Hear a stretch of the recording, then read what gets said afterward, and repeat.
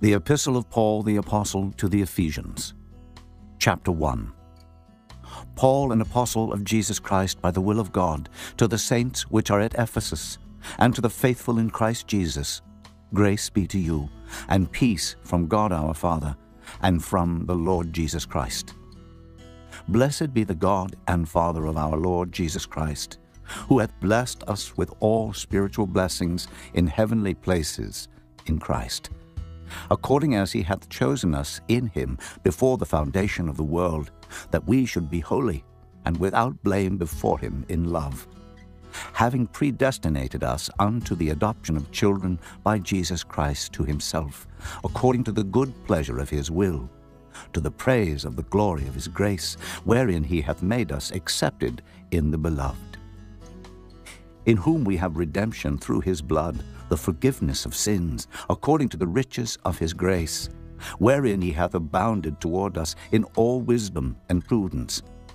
having made known unto us the mystery of his will, according to his good pleasure, which he hath purposed in himself, that in the dispensation of the fullness of times he might gather together in one all things in Christ,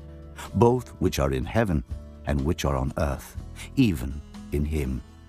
in whom also we have obtained an inheritance, being predestinated according to the purpose of him who worketh all things after the counsel of his own will, that we should be to the praise of his glory, who first trusted in Christ, in whom ye also trusted. After that ye heard the word of truth, the gospel of your salvation, in whom also after that ye believed. Ye were sealed with that Holy Spirit of promise, which is the earnest of our inheritance, until the redemption of the purchased possession, unto the praise of his glory. Wherefore I also, after I heard of your faith in the Lord Jesus, and love unto all the saints, cease not to give thanks for you, making mention of you in my prayers, that the God of our Lord Jesus Christ, the Father of glory, may give unto you the spirit of wisdom and revelation in the knowledge of him, the eyes of your understanding being enlightened, that ye may know what is the hope of his calling, and what the riches of the glory of his inheritance in the saints, and what is the exceeding greatness of his power to usward who believe, according to the working of his mighty power, which he wrought in Christ when he raised him from the dead, and set him at his own right hand in the heavenly places, far above all principality and power and might and dominion, and every name that is named, not only in this world, but also in that which is to come, and hath put all things under his feet, and gave him to be the head over all things to the church, which is his body, the fullness of him that filleth all in all. Chapter 2. And you hath he quickened, who were dead in trespasses and sins, where in time past ye walked according to the course of this world, according to the prince of the power of the air, the spirit that now worketh in the children of disobedience, among whom also we all had our conversation in times past in the lusts of our flesh, fulfilling the desires of the flesh and of the mind, and were by nature the children of wrath, even as others. But God, who is rich in mercy, for his great love wherewith he loved us, even when we were dead in sins, hath quickened us together with Christ. By grace ye are saved, and hath raised us up together, and made us sit together in heavenly places in Christ Jesus, that in the ages to come he might show the exceeding riches of his grace in his kindness toward us through Christ Jesus. For by grace are ye saved through faith, and that not of yourselves, it is the gift of God, not of works, lest any man should boast. For we are his workmanship, created in Christ Jesus unto good works, which God hath before ordained that we should walk in them. Wherefore remember that ye, being in time past Gentiles in the flesh, who are called uncircumcision by that which is called the circumcision in the flesh made by hands, that at that time ye were without Christ, being aliens from the commonwealth of Israel, and strangers from the covenants of promise, having no hope and without God in the world. But now in Christ Jesus, ye who sometimes were far off are made nigh by the blood of Christ. For he is our peace, who hath made both one, and hath broken down the middle wall of partition between us, having abolished in his flesh the enmity, even the law of commandments contained in ordinances, for to make in himself of twain one new man, so making peace. And that he might reconcile both unto God in one body by the cross, having slain the enmity thereby, and came and preached peace to you, which were afar off, and to them that were nigh. For through him we both have access by one Spirit unto the Father. Now therefore ye are no more strangers and foreigners, but fellow citizens with the saints and of the household of God, and are built upon the foundation of the apostles and prophets, Jesus Christ himself being the chief cornerstone,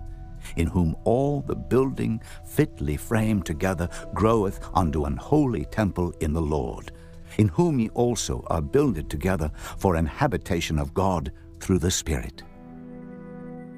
Chapter 3.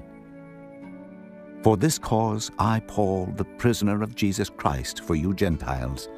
if ye have heard of the dispensation of the grace of God, which is given me to you ward, how that by revelation he made known unto me the mystery, as I wrote afore in few words, whereby when ye read, ye may understand my knowledge in the mystery of Christ, which in other ages was not made known unto the sons of men, as it is now revealed unto his holy apostles and prophets by the Spirit, that the Gentiles should be fellow heirs, and of the same body, and partakers of his promise in Christ by the gospel,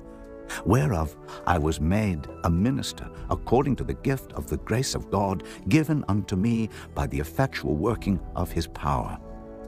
Unto me, who am less than the least of all saints, is this grace given, that I should preach among the Gentiles the unsearchable riches of Christ,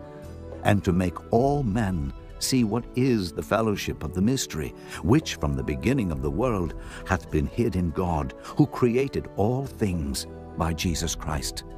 to the intent that now unto the principalities and powers in heavenly places might be known by the church the manifold wisdom of God, according to the eternal purpose which he purposed in Christ Jesus our Lord, in whom we have boldness and access with confidence by the faith of him. Wherefore I desire that ye faint not at my tribulations for you, which is your glory. For this cause I bow my knees unto the Father of our Lord Jesus Christ, of whom the whole family in heaven and earth is named, that he would grant you, according to the riches of his glory, to be strengthened with might by his Spirit in the inner man, that Christ may dwell in your hearts by faith, that ye, being rooted and grounded in love, may be able to comprehend with all saints what is the breadth and length and depth and height, and to know the love of Christ, which passeth knowledge, that ye might be filled with all the fullness of God. Now unto him that is able to do exceeding abundantly above all that we ask or think, according to the power that worketh in us, unto him be glory in the church by Christ Jesus throughout all ages, world without end. Amen. Chapter 4. I therefore, the prisoner of the Lord, beseech you that ye walk worthy of the vocation wherewith ye are called, with all lowliness and meekness, with long-suffering, forbearing one another in love, endeavoring to keep the unity of the Spirit in the bond of peace. There is one body and one Spirit, even as ye are called in one hope of your calling, one Lord, one faith, one baptism, one God and Father of all, who is above all, and through all, and in you all. But unto every one of us is given grace according to the measure of the gift of Christ. Wherefore he saith, when he ascended up on high, he led captivity captive, and gave gifts unto men. Now that he ascended, what is it but that he also descended first into the lower parts of the earth. He that descended is the same also that ascended up far above all heavens, that he might fill all things. And he gave some apostles, and some prophets, and some evangelists, and some pastors and teachers, for the perfecting of the saints, for the work of the ministry, for the edifying of the body of Christ, till we all come in the unity of the faith, and of the knowledge of the Son of God, unto a perfect man, unto the measure of the stature of the fullness of Christ, that we henceforth be no more children, tossed to and fro, and carried about with every wind of doctrine, by the sleight of men, and cunning craftiness, whereby they lie in wait to deceive. But speaking the truth in love, may grow up into him in all things, which is the head, even Christ, from whom the whole body, fitly joined together and compacted by that which every joint supplieth, according to the effectual working in the measure of every part, maketh increase of the body unto the edifying of itself in love. This I say therefore, and testify in the Lord, that ye henceforth walk not as other Gentiles walk, in the vanity of their mind, having the understanding darkened, being alienated from the life of God through the ignorance that is in them, because of the blindness of their heart, who being past feeling have given themselves over unto lasciviousness, to work all uncleanness with greediness. But ye have not so learned Christ, if so be that ye have heard him, and have been taught by him, as the truth is in Jesus, that ye put off concerning the former conversation the old man, which is corrupt according to the deceitful lusts, and be renewed in the spirit of your mind, and that ye put on the new man,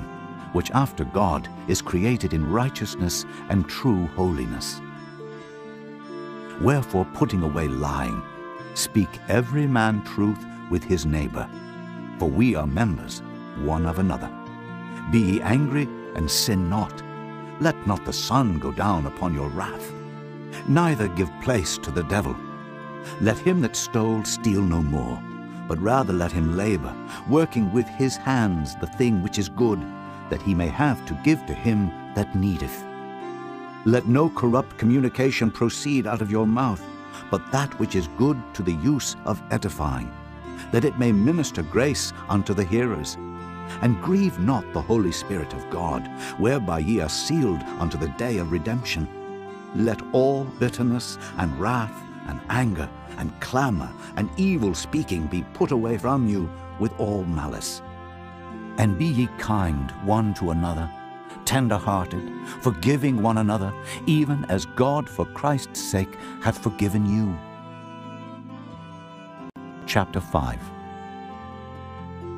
Be ye therefore followers of God, as dear children,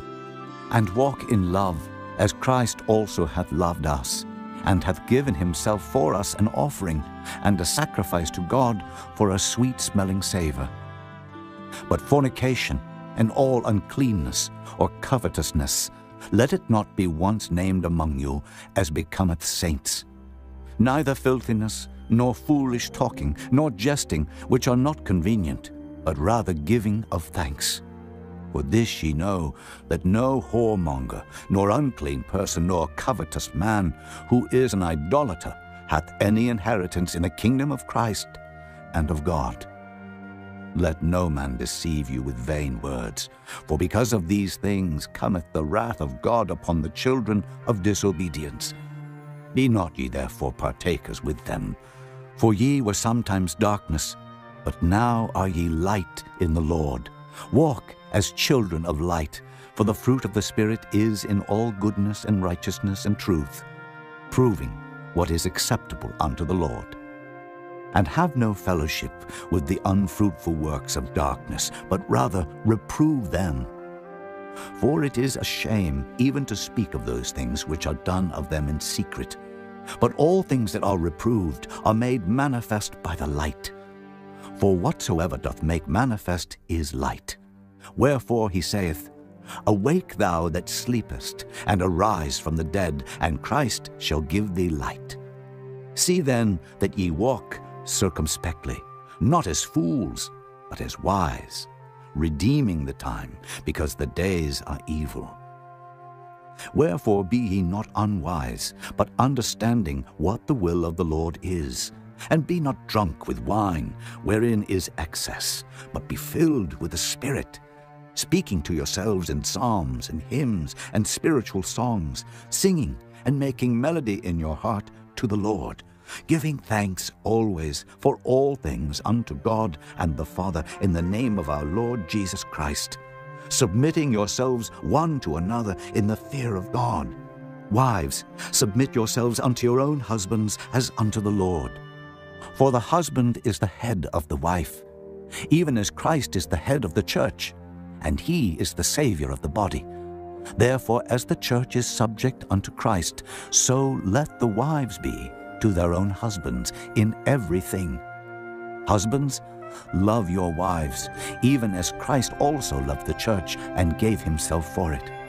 that he might sanctify and cleanse it with the washing of water by the word, that he might present it to himself a glorious church, not having spot or wrinkle or any such thing, but that it should be holy and without blemish. So ought men to love their wives as their own bodies. He that loveth his wife loveth himself. For no man ever yet hated his own flesh, but nourisheth and cherisheth it, even as the Lord the church. For we are members of his body, of his flesh, and of his bones. For this cause shall a man leave his father and mother, and shall be joined unto his wife, and they two shall be one flesh. This is a great mystery, but I speak concerning Christ and the church. Nevertheless, let every one of you in particular so love his wife, even as himself, and the wife see that she reverence her husband. Chapter 6. Children, obey your parents in the Lord, for this is right. Honor thy father and mother, which is the first commandment with promise,